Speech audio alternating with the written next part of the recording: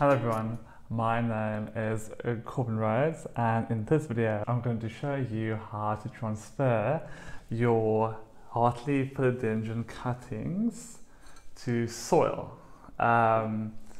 These cuttings I've had in here for quite some time, and they've developed quite an extensive water root system, and it can be tricky when you move cuttings from water roots to soil, simply because the roots grown in soil are a lot more robust and they tend to be hardier, whereas roots grown in water are a lot softer, and they're also more fragile because they haven't actually had to go and search for moisture in the potting media. It's just always been there.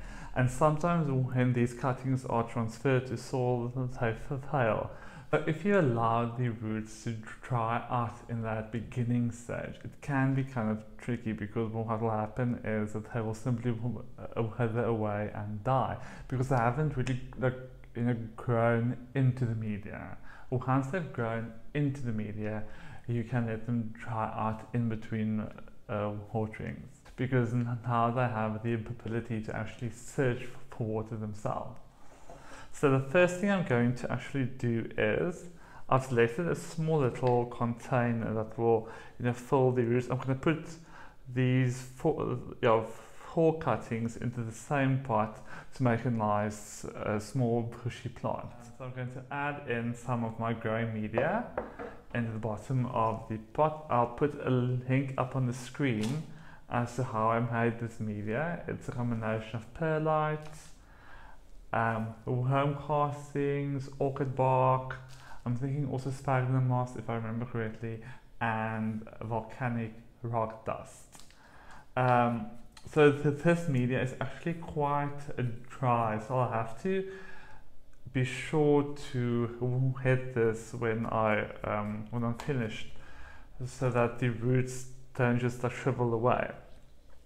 Now, and you can see here my plant's roots are actually quite healthy. They're actually quite nice and healthy, except perhaps this one over there. But yeah, I can't reach my scissors now.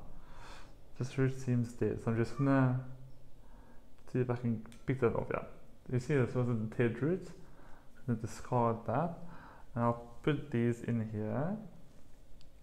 I'm just going to try and space the cuttings out a bit, because I want them to grow over, in all sections of the pot basically. So I'm going to put them, like that. I don't know if you can see this makes sense what I'm doing, but they're not all together. They kind of, put in the on the edges of the pot. And now what I'll do is I'll fill in with my growing media. And I'll just be sure to fill in all around my cuttings. Oh, that's not a problem. Okay. There we go. I'm thinking these cuttings will need a stake, but let's just first see if I put in some more media and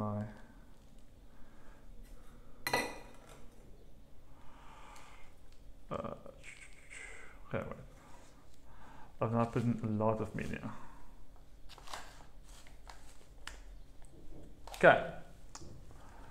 I'm going to give them a nice drink so that they can settle, but now I must also just be sure to empty out any of the water that's coming through the pot. Let me just give some more.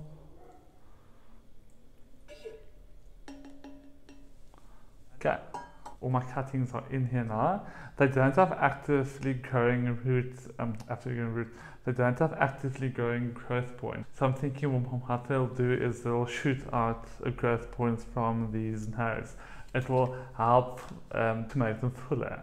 So you can see here my cuttings are now all in the pot and they're all looking nice and stable. There's a little bit of water in the bottom of the pot, but I'm just going to leave that for a bit to see if that water gets soaked up again, because this media was actually quite dry. But now that the media is also nice and moist, it seems that the cuttings are being nice, and supported in the media, and they're not, falling around as much as they were in the dry media. So I'm going to place my plant now in a location where it gets nice, like medium light, but not too much light, because you don't want to put your plant in stress. And Heartleaf Philodendrons, are more medium light plants anyway. If you like this video, please give it a thumbs up, and please subscribe to see more videos like these.